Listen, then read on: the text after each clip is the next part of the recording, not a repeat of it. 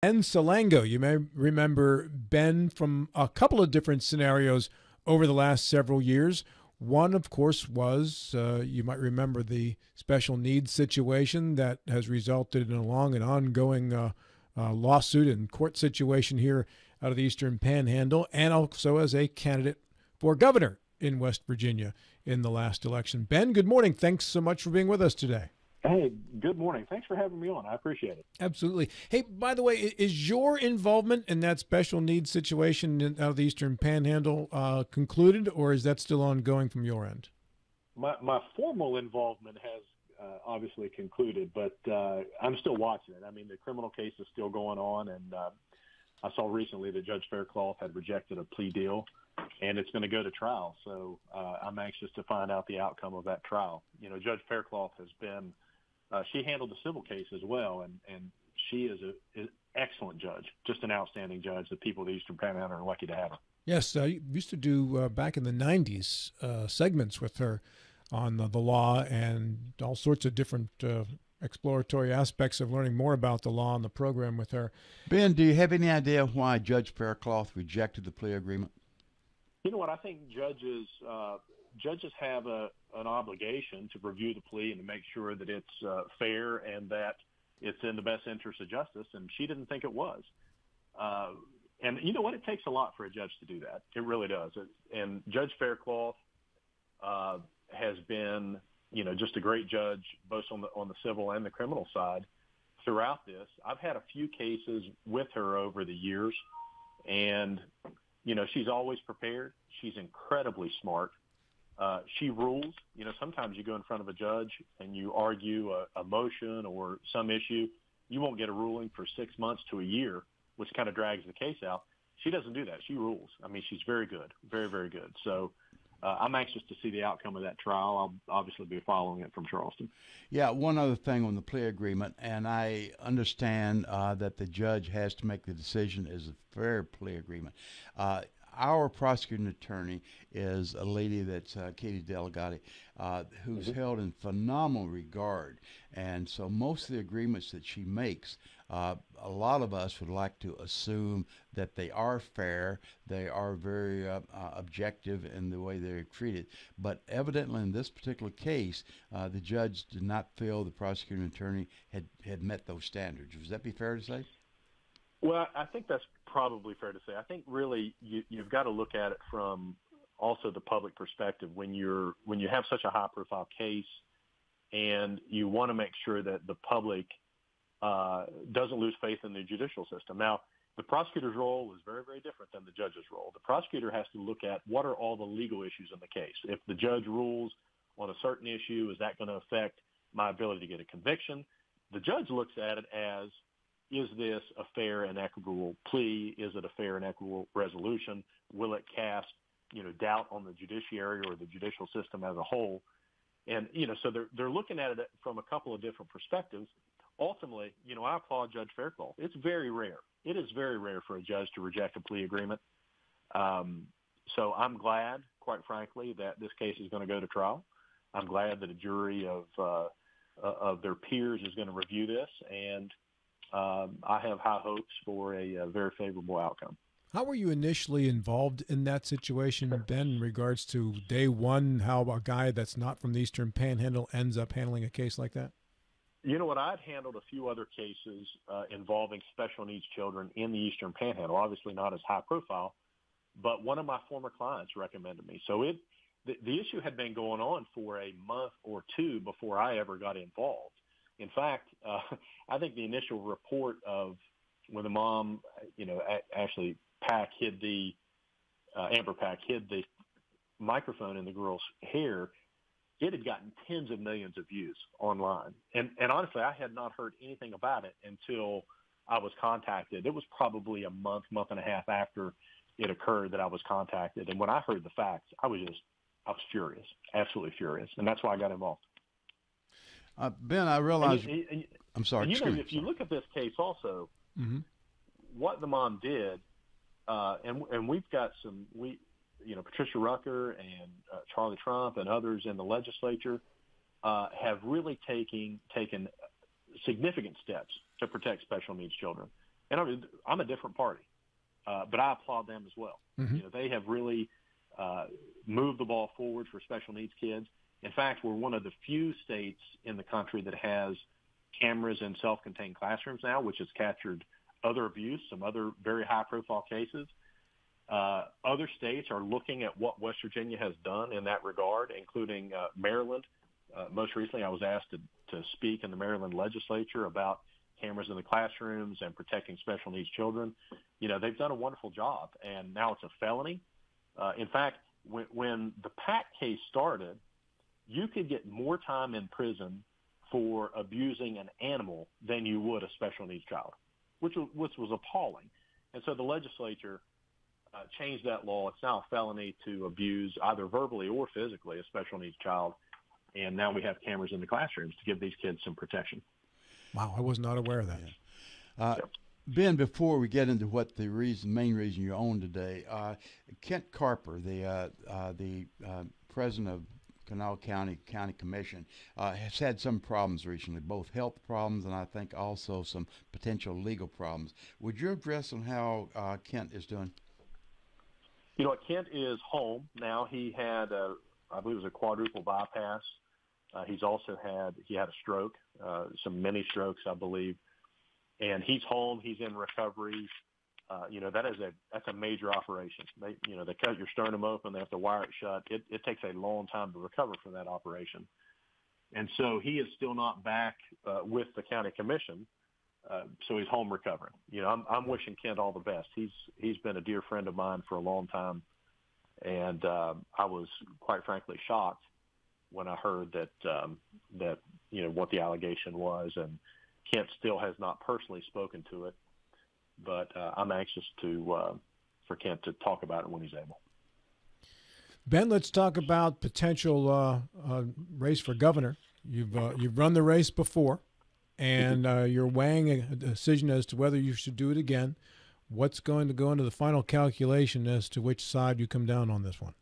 You know what? When I got into the 2020 race, and I was the last Democrat in, there were a lot of people getting in at that time, but Stephen Smith had been out for a year, almost a year and a half before I got involved in the race, and Ron Stallings and a couple others had announced. I didn't get into the race until October of 2019, which is, by all standards, fairly late.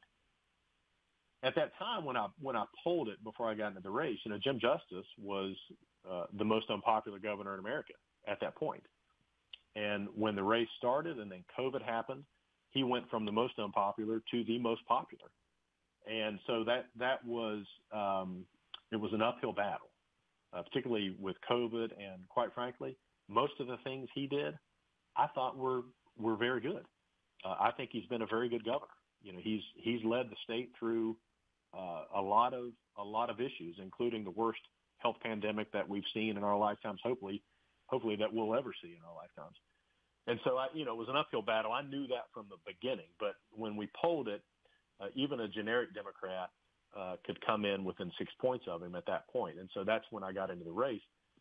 Obviously, the way that things played out, it didn't work out that way. But I enjoyed it. I had a great time. I had, a lot of fun on the campaign trail. I think that giving it another run in 2024, if I elect to do that, I think we'll have a different outcome. But we'll see. I'm right now focused on making sure that everything's going okay in Kanawha County, particularly with the absence of Commission President Carper. And then I'll make a decision probably in August or September. But, I enjoyed that race. I had a blast, quite frankly. I wouldn't mind giving it another run, but I haven't confirmed that. Now, if you ask my wife, she's probably going to say, what in the world are you thinking? Because it is a significant time commitment. It's a significant financial commitment. It's a family commitment, quite frankly. And so I'll talk to the boys. I'll talk to Tara, and we'll announce something in probably August or September. Ben, picking up on the financial side, this is West Virginia has gone bright red, and it's no surprise. Does a Democrat have difficulty raising sufficient money to do a viable race for statewide office? You know what? I think if you look back to 2020, and I haven't looked at these numbers in quite some time, but I think I put in around 700,000 into the race, and then I raised about 1.5 million ish, maybe closer to two in that range, and then we burned down to zero. I mean, it was it was an expensive race. It is more difficult for Democrats to raise money in West Virginia. So you have to have somebody that can put in a little bit of money on their own. You need to have somebody that can self-finance. Those campaign ads are not free. And, you're going to have to probably go up against several political action committees, some that have already committed at least $10 million to one candidate. There will be more significant political action committee money as well. So, yeah, those are all things you have to decide. The last thing you want to do is spend significant amounts of your own money and then, hit your friends up for money and then come out on the losing side. So, I'm looking at all of those issues about will we be able to raise significant money to be able to finance the campaign, and, what's the outcome? What will the outcome be? I think I would do very well in the Democratic primary. I think I would, getting in late, but now that I have, statewide name recognition that is substantially higher than where it was when I started. I'll tell you, if you ever want a humbling experience, do your very first statewide name recognition poll. And when I did that in 2019, it came back at 13%. And that was almost all Kanawha County and Raleigh County where I grew up. And so I didn't have any name recognition outside of those two counties, but now it's around 80%. So I've got a little bit of an advantage coming in, particularly over the other Democratic opponents if I decide to run. Some of the Republicans, particularly Patrick Morrissey, has significant state name identification. He's probably in the 90 to 95% range, I would imagine. And so those things all factor into, whether I'm going to run. Those things factor into whether anyone should run, quite frankly, because you've got to be able to either get out there and work, every single day, some type of grassroots campaign, which Stephen Smith tried to run without, having a lot of money to put on TV. And then, or you've got to be able to finance it and get your state name ID up that way. So one or the other. So, what we did was we were on the road every single day. At that time, even after COVID, we were still trying to get out as much as we could. But we were doing a lot of Zoom calls, a lot of Zoom meetings, a lot of earned media. And then we spent, $2+ million, TV and radio. Yeah, Ben, I applaud you and other Democrats running. I think it's most healthy for any state to have a strong two-party system, but in West Virginia we don't have that. You've admitted that the amount of money available was probably going to be much greater for folks like Morrissey than most of the Democrats, and yet you're on a very, very steep uphill climb, and the probability of winning is you have to, I think, to be honest, is fairly remote.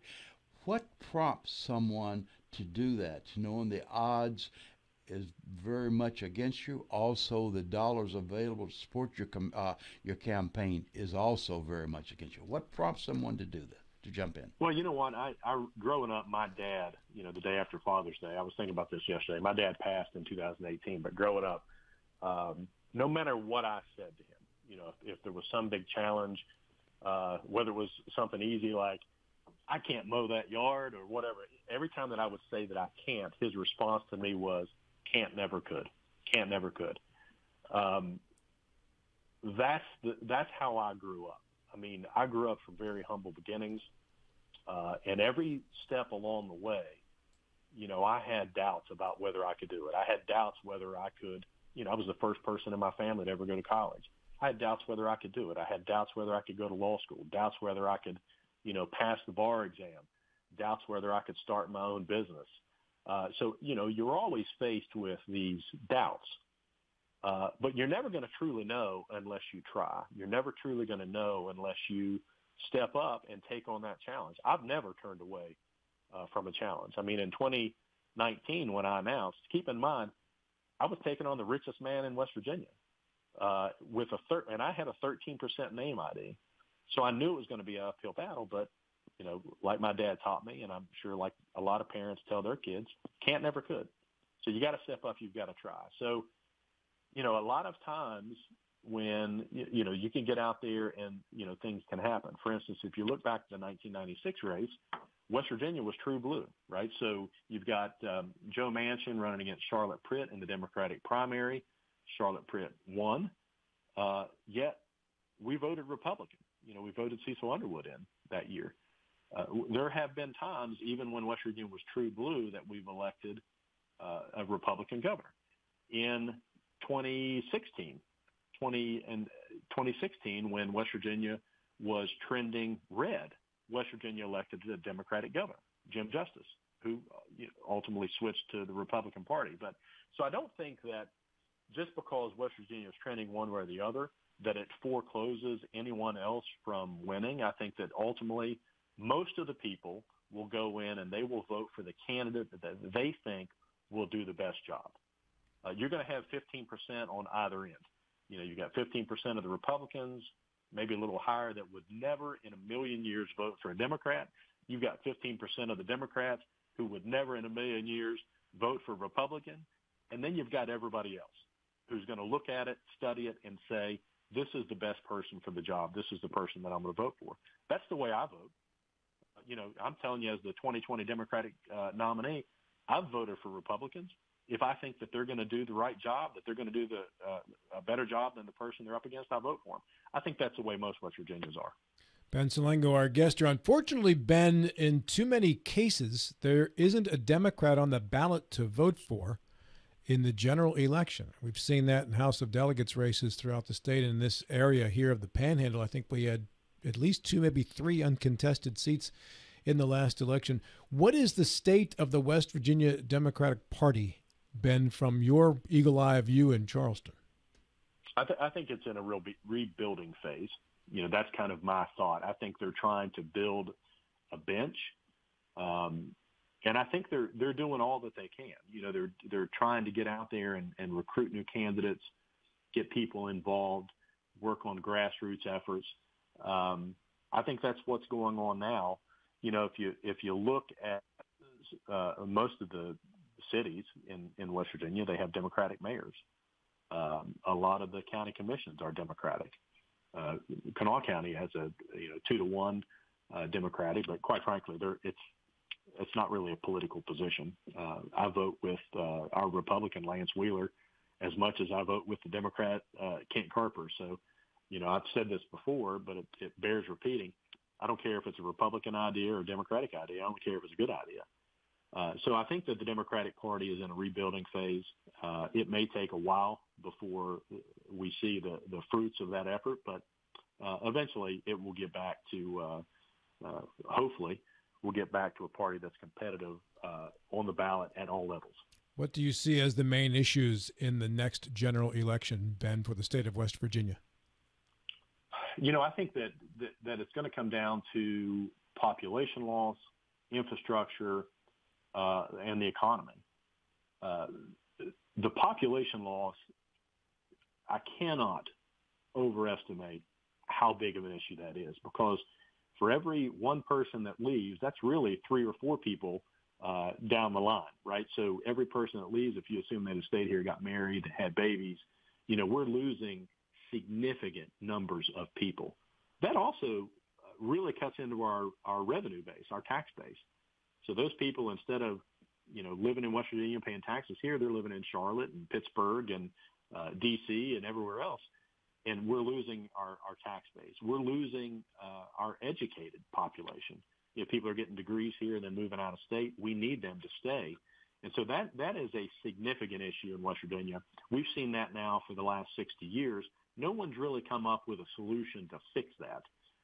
In the 2020 race, I offered a couple of plans that I thought would work. We'll see.